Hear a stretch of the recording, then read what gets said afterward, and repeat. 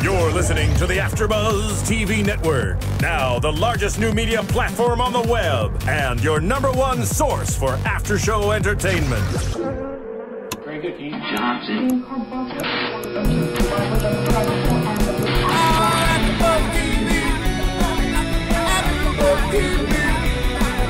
From the AfterBuzz Studios in Los Angeles, California, and streaming live on Ustream, this is AfterBuzz TV for Teen Mom. We'll break down tonight's episode and get you all the latest Teen Mom news and gossip. If you'd like to buzz in on tonight's show, you can buzz us at 424-256-1729. That's 424-256-1729. And now, picking up where the show leaves off, and the buzz continues. It's AfterBuzz TV for Teen Mom. Yay! Hello, everyone. Mari Fagel here, and I'm joined by Ed tonight. Ed, how are you? I'm doing okay, Mari. How are you doing? I'm doing well, and as I was watching last night's show, I knew exactly what our debate tonight was going to be, because last week our big debate was Sarah and her grandmother, Sophia's grandmother, and that whole situation. Can you tell me what's their big debate going to be tonight? Oh God. Okay, so it must be some. You know me so well, so it must have to do with what I tend to be predisposed to have an opinion about. And I'm going to guess, because I got issues, right, with this. I got issues all over the place. But I'm going to say probably Macy and Ryan. Ding, ding, ding. As I was watching it, I knew that you were going to be totally strong and on Ryan's side. So let's just get straight into that debate, because we're going to have to devote some time to it before we go to the other girls tonight. Okay, cool. Let me tell you where I stand. Wait, why do you get to talk first? Because you're the host? You can make your case. Wait, do you get to talk first because you're the host, or just because you're a woman and you can have a baby and I can't? For both of those reasons, and because I have a good case, I'm going to present my side, and then you can rebut, okay? Okay, no problem. Okay, and actually you might be able to convince me, because when I first started thinking about it, and basically she, on Bentley's actual birthday, invited Ryan to go to the aquarium, and he declined.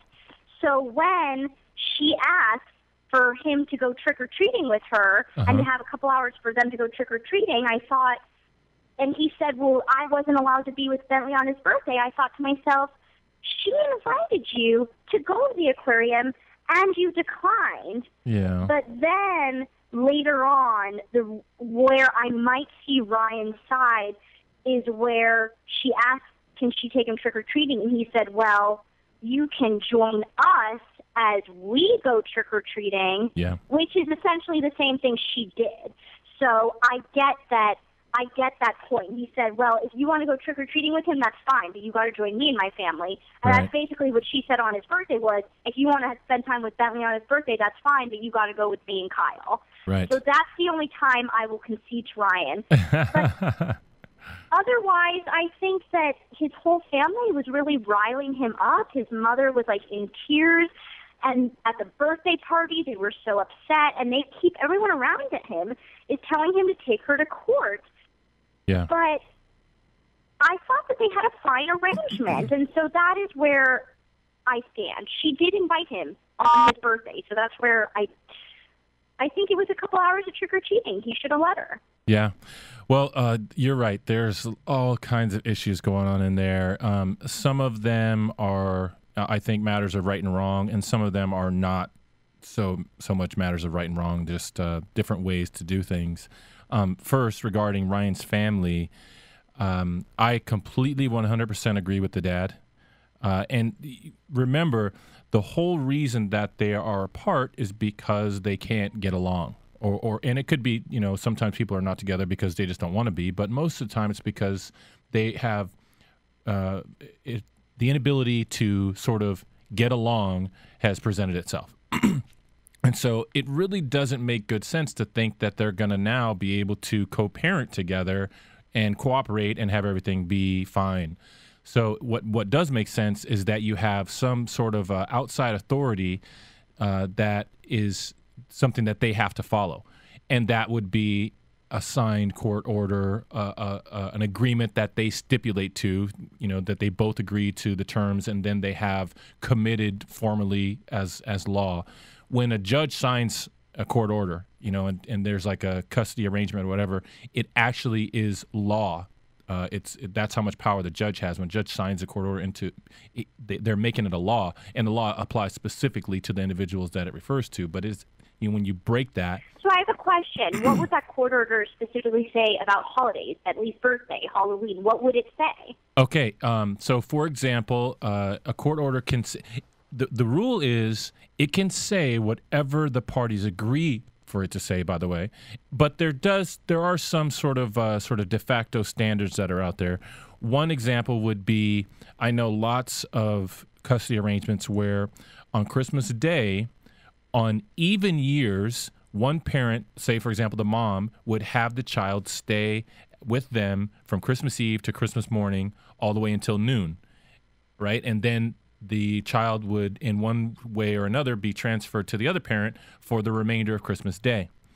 And then the following year, it would be flip-flopped, where then the other parent would have the child Christmas Eve. So a lot of courts and a lot of mediators recommend, and then the parties often agree to alternating things. One year, the kid's birthday, the father has. The next year, the kid's birthday, the mother has. Odd, even, etc., things like that. When things are more, manageable between the parents, then what Ryan was trying to do initially can be totally acceptable, where the first half of the birthday is with the mom, and then say, hey, your daddy's coming to get you for your, this half of your birthday tonight, and then, goes off with the dad. It's all about what they can agree to. Now, in this situation, Macy complained that Ryan didn't ask to see him on his birthday until the morning of. But they did talk. She did try to talk to him about, hey, what are we going to do for the birthday? And see, I remember him saying that he wanted to do it separately. Now, the mistake that was probably made was that they didn't hammer out the actual details of what that would look like before the day came around. And so, on one hand, it was a little bit unreasonable for him to expect that she should just cancel the plans she had because she hadn't heard from him and just let him take his son, when she already had plans. But, at the same time, it's kind of up to her if the agreement that they had says that she gets him. She doesn't have to do it. The part that when they go next to the scene where it's Halloween, or they're talking about Halloween, and she's saying, hey, can I come and take him for a couple hours? Yeah, again, Mari, I kind of see it both ways. I do see, well, it would be nice of him. It's only a couple hours. It's not that big of a deal. But he was already sort of salty about the fact that he felt that she shouldn't have just said no on the birthday to the child going with Ryan. And I don't think. Yeah, go ahead. The problem I thought was both of them were being passive aggressive. I think the reason he didn't let her go trick or treating, like you're saying, was because he was upset about the birthday party. And I normally really like Macy, and I think she's very mature, but I thought she was being passive aggressive because when he refused, she said, I'll remember this, and the next time that you want me to pick him up early when you have to work, I'll keep that in mind. Yeah. And then at the actual birthday party, when he said no, again, she goes, well, I'm the mom. I'm going to do it anyways. Right. Well, and I thought that was passive aggressive. Well, it's directly aggressive. It's actively aggressive. That's a threat. She's threatening him to say, if you do this, then when you need to change, you want to see Bentley on a time when your work schedule changes, then I'm going to remember this, and I'm not going to do it because you're not doing this. And in my opinion, this is where we get into the destructive part of the relationship. This is why they must have a predefined written agreement so that there's no discussion anymore. Hammer it all out in some sort of a mediated situation, and then have a judge say, okay, you agree to this. Okay, you agree to this. This is what the custody is going to look like for the next 5 years, or until one of you guys bring the other one back to court. Boom, done. And then there's no reason to talk about, no reason to argue, because they can't get along. They were doing what I call tit for tat. And in my opinion, tit for tat never works. It makes for a horribly destructive relationship. Here she was complaining about him not letting her have Bentley for a couple hours, right? And so she's objecting to that behavior. She said, let me have him. And he said no. So it doesn't really make sense. It's a definition of hypocrisy for her to then turn around and say, okay, well, then I'm going to do the very thing that I don't like that you're doing. And so it's a no-win, and you never win. It never ends. You're constantly just getting, paying back for the other one. And it's destructive, and somebody has to, and the unfortunate part is that in order for the cycle to stop, somebody has to be willing to take a loss. Somebody has to be willing to have something wrong done to them and not do it back, and maybe more than one time. And that way, you stop the cycle of it.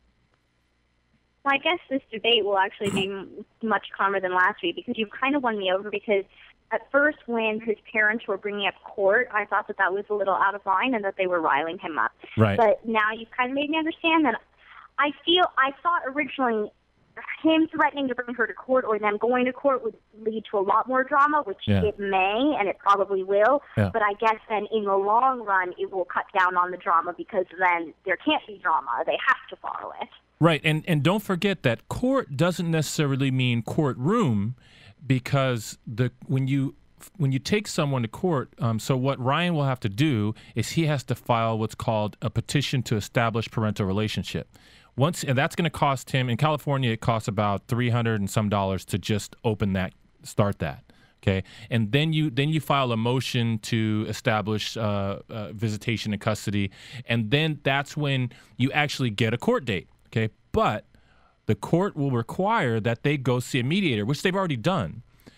But all they have to do, they don't ever have to step foot in a courtroom. If they can, with the mediator, agree, and that's what the word stipulate, they can agree to what it should look like, then it gets put in writing, and then they sign it, and then it gets submitted to the clerk of the court, and the clerk of the court says to the judge, hey, these two people agreed. The judge does not care what it says, as long as it doesn't say anything illegal, and just signs it and says, okay, cool. If they agreed, then I'm fine with that. And then now you have this thing set in stone. So in other words, the court, the way the dad was talking and the way the brother was talking seemed really sort of like, why you got to go to court? What are you going to get a lawyer now? And, it doesn't have to be all that. All you're doing is realizing that, hey, I can't get along with this girl and she can't get along with me no matter what we try. We got to get somebody else to help us figure it out and then write it down, and then it's done. I will say one thing quickly, though, before they got into all this drama. Yeah. Their first drop-off, every time that they do a handover, I feel like there's sexual tension between Macy and Ryan. Oh, yeah. No, that's what I wrote in my notes, by the way. I wrote the part about tit for tat never works, but at the top of my list, and I see this every single time that Macy is looking at. Every time she's looking at, I think, okay, here's what I think. She is so horribly emotionally divided. I think she genuinely loves how Kyle is with Bentley. It's amazing how great that situation is for her and for her son. He's this really calm, stable, good person. I don't feel like she has the sort of chemistry with him that she does with Ryan, right? So that's why here she gets into a situation where she's handing Bentley back and forth. And even if she doesn't really totally want to be back with Ryan, I see the tension. I feel like she at least wants him to want her. She at least... Totally, because she even said, and I'm going to bring Kyle to the birthday party, and you'll bring, whoever you're dating at the time. Yeah, I saw that. That was like a little jab, right? Yeah. But and the other thing, and you may not have picked up on this, but this is something I picked up mostly on this episode. To me, when she invited Ryan to come be with Kyle and her and Bentley to go to the zoo or whatever it was, I'm like, dude, are you serious? He's not going to do that. He's not all chummy with the guy. It's not his best friend.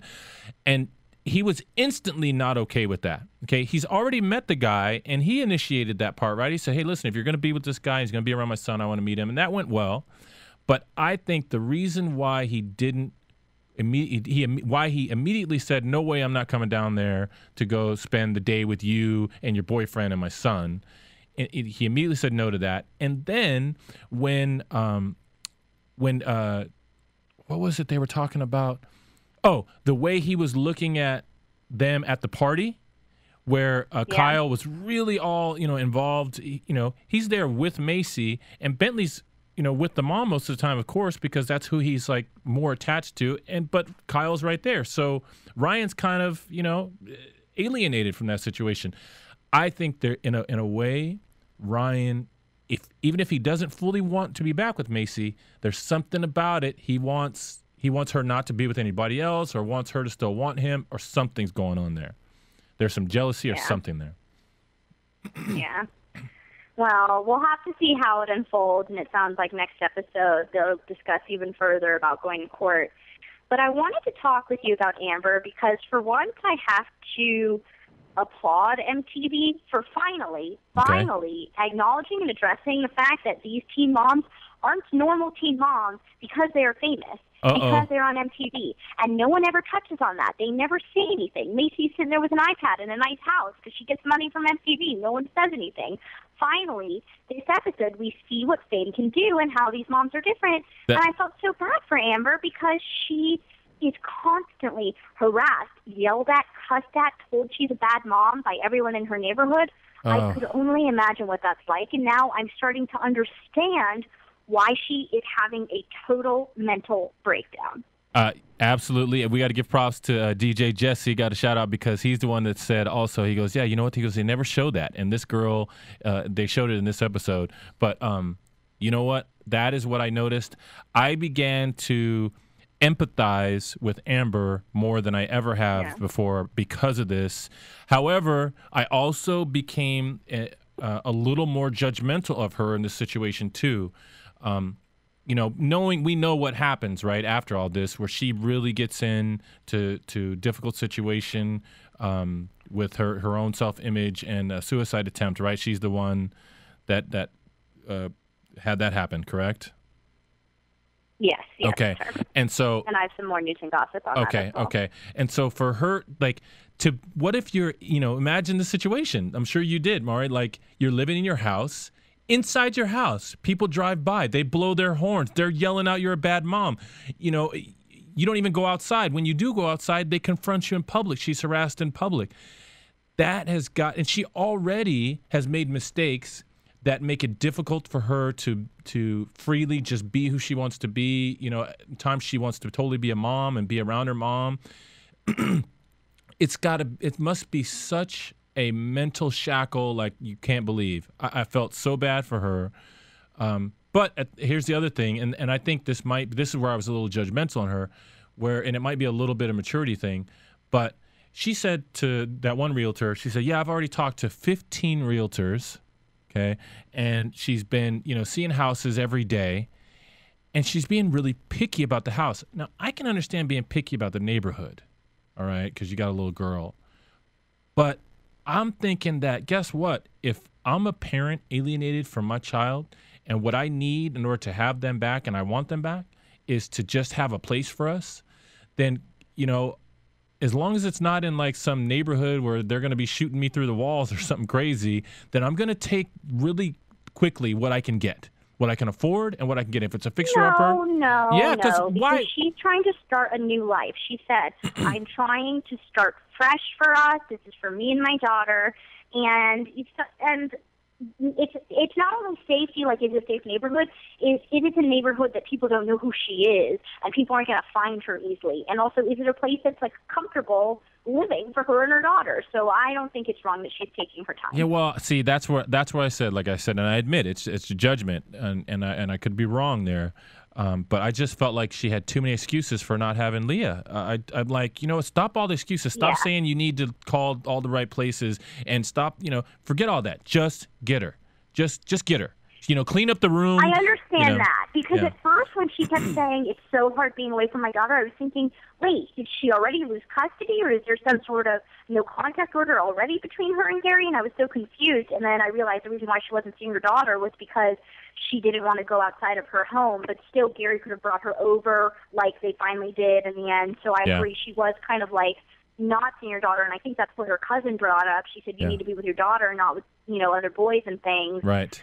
But the thing is, I feel bad judging her this episode because I agree, for once, I found so much empathy for her Yeah. because she wasn't even angry this episode. The reason why it's hard for me to empathize with her is because she always is yelling and so angry. Yeah, she blames, yeah. This episode, every single scene, I don't know if you noticed, but literally every single scene that she was in this episode, she was crying. Oh, I didn't notice that. That's interesting. Yeah, you have to. When she said the stuff about being harassed in public, when she said the stuff about people driving by and calling her a bad mom, that stuff, she already feels like a bad mom because of the mistakes she's made. She's already got these negative things in her mind and in her life, and to have people just sort of confirm that and beat that into her, I'm telling you, like I said, yes, I judge her and say, hey, too many excuses, but at the same time, I say, God, I can't imagine how difficult that must be to try to hold yourself up in the midst of all that.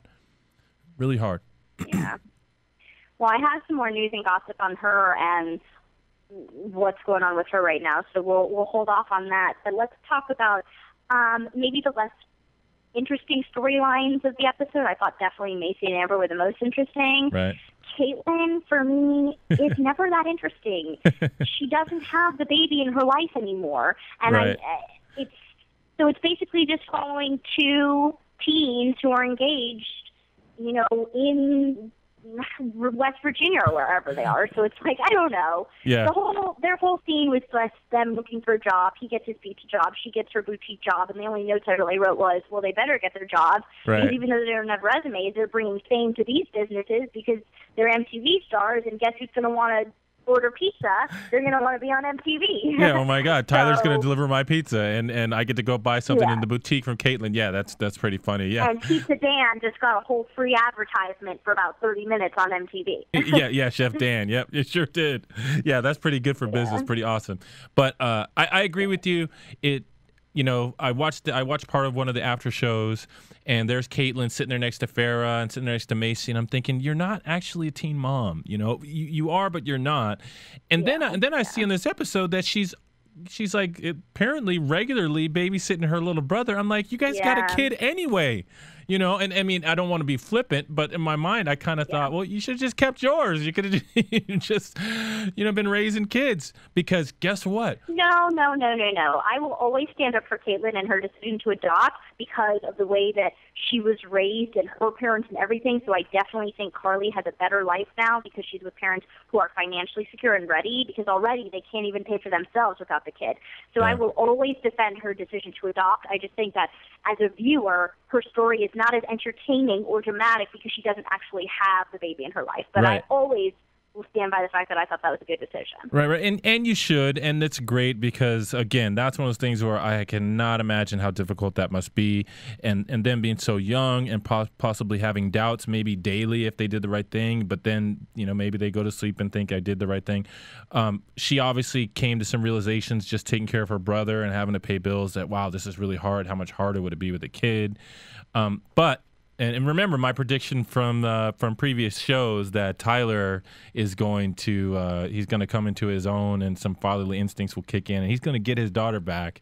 Not maybe who knows if that's the best thing or not, but that's just my prediction, because I got to tell you, I have never been so impressed I am with an 18-year-old kid as I am with this Tyler kid. I mean, I know. I am so impressed with how patient he is, how mature, and then on top of all of it, to be encouraging, and he's encouraging quick. Like, she said, I don't even, the lady at the store wants my resume. I don't even have a resume. And he's, his first reaction was sort of automatic, right? Like, you don't have a resume? But he immediately followed it up with, hey, everybody's got to start somewhere. Or he said something really positive. And there was another thing where, she's wondering how come the lady hasn't called me back. And then, he's saying just positive stuff like, don't worry, give it, give it another day or two. Just let's wait. Don't freak out now.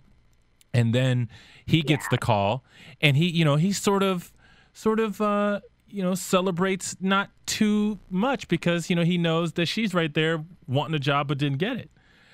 And he's just so encouraging. I love Tyler. Yeah, he's awesome. I never have enough good things to say about him, and I'm always shocked to see from where he came from to who he became. Yeah, I'm just very impressed. And the other thing was how well. Remember when he put the little brother in timeout, and how he just really kept his composure. You know, he didn't sort of yell or explode or anything. But he communicated with the kid. You know, he said, "Hey, you got 3 more minutes, buddy." And that's a much older person there saying that and talking like that. You know, and his parents and her parents, what we see that they came from, it's just amazing. You know, for that matter, when you look at what we think the parents are like, Caitlin herself is also pretty awesome. Yeah. You know? Both of them.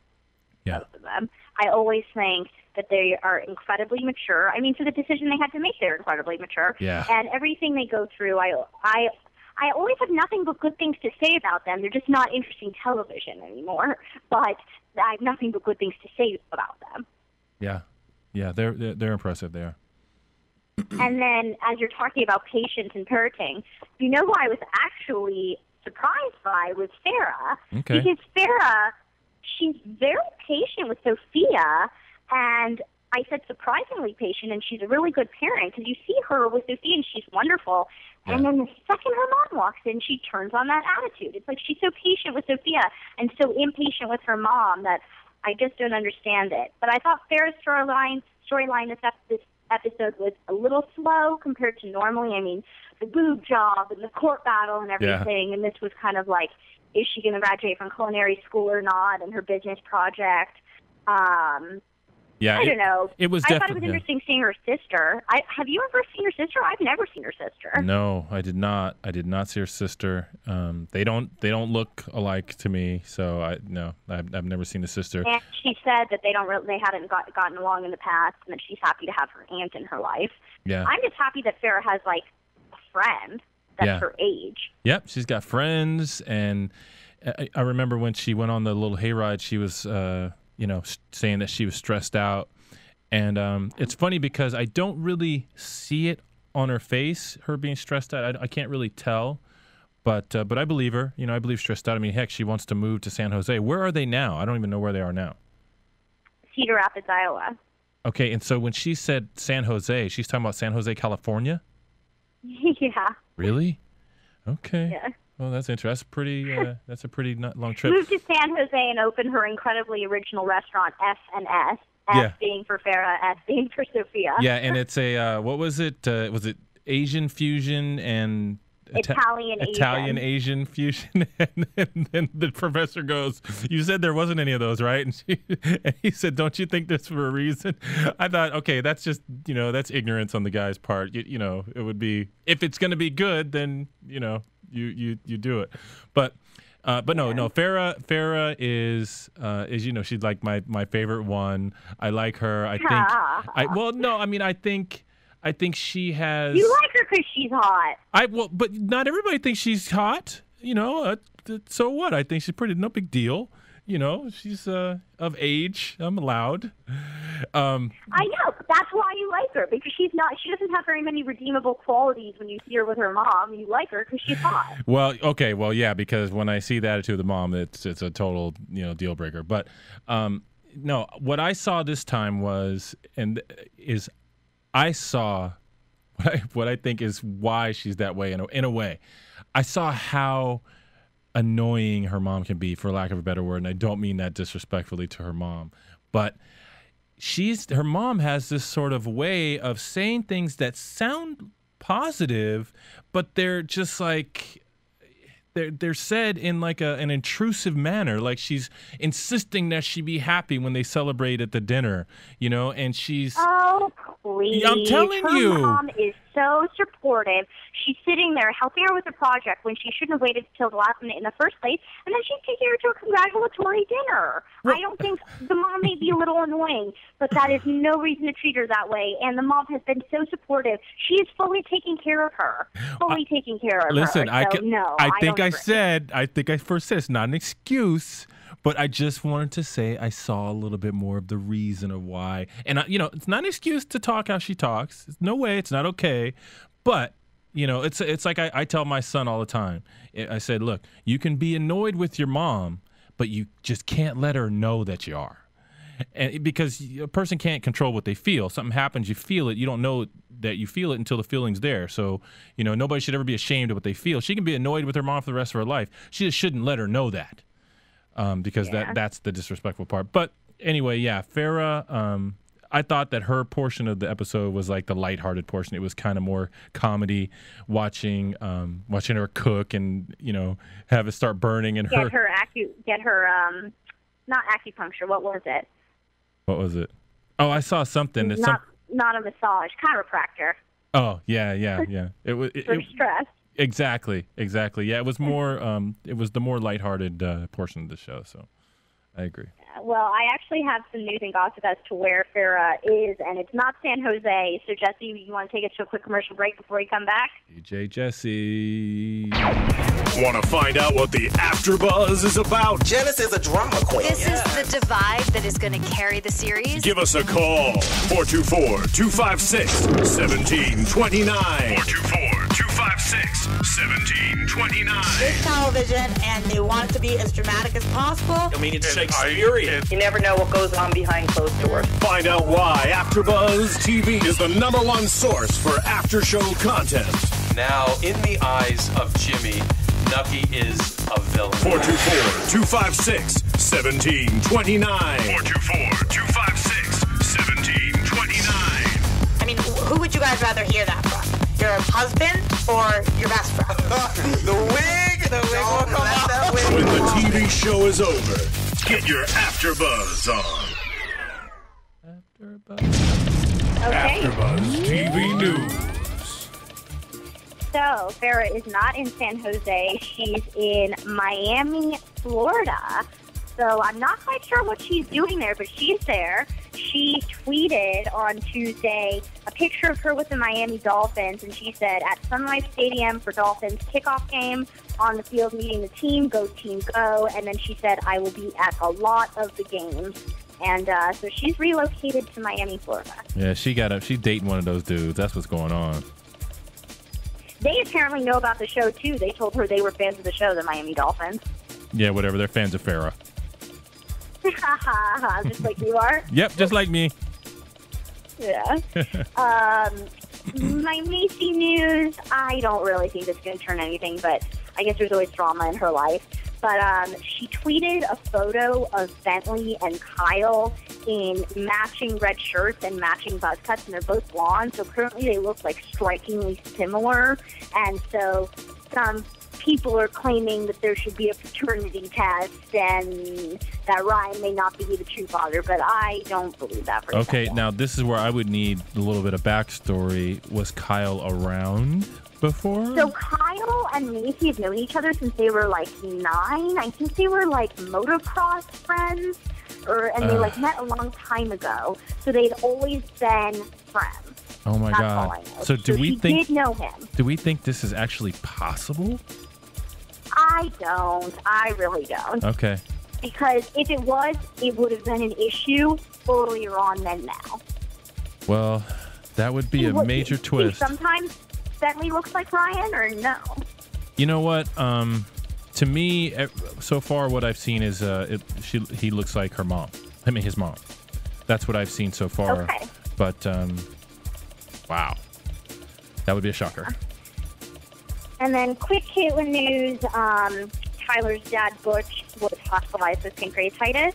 Most likely, I'm guessing because he's a heavy drinker and drug abuser. That's my guess, but I don't know. So we'll see. And then my Amber news is, so OK Magazine got an inside look into what her 90-day rehab in California is like. Yes. She's apparently been receiving a combination of meds, one-on-one counseling sessions, and group therapy. And she's starting to wean off the medication due to the progress she's making. And apparently when she entered on June 24th, she was assigned a companion at that point, who's another young woman, and the two do almost everything together. Well, you know what? That's good, because you remember one of the things that you appreciated about Farrah's story was that she's got friends and stuff. And so, that's a really helpful thing if you have somebody that you can, be close to and help you get a perspective on things. So that's good. Yeah, I agree. And then her brother, Sean, says that he wants, when she's out of rehab, he wants her to move to Nashville, Tennessee, which is where he lives. I don't know about that, but I do think she should move out of her neighborhood because clearly if she's been harassed and everything, she should get out of her neighborhood, which is in Indiana. Okay, so that's fine and dandy, but what about the relationship with the daughter? I mean... I think Gary would be willing to move. Like, there have been reports that they were going to move to L.A. and whatever. I think that he'd be willing to move. Wow. I don't know. Okay. I just don't think they should stay in Anderson, Indiana. Maybe they got to get out of that neighborhood. Fine, maybe stay in Indiana close enough to the grandparents, but they have got to get out of that neighborhood. Yeah, she's already asking. Were harassing her before her suicide attempt. Ugh. Wow, that's too bad. Yeah. Such a shame. And I know, Jesse, we're going to wrap up here. Let me give a quick preview. I don't need my futuristic music. But apparently Sarah gets a puppy, wanting to hide it from her parents. Ryan, as we've discussed, is contemplating court. And Caitlin feels bad she hasn't kept up with Carly. I don't know. That's like every week she talks about that. So I don't know if that's anything new. And then the one surprising thing I saw in the preview was Gary, who I thought has always been really supportive of Amber and Leah and has been a great father. He wants to do a separate birthday party for Leah because he doesn't want to be around Amber. And I found that really surprising and not anything at this point that she needs. She does not need that drama. Right. Well, but I think we have to remember that Gary's a person too, and he has to keep himself together so that he can, be a good dad and stay consistent. And what I felt, I saw that too. It stood out to me too.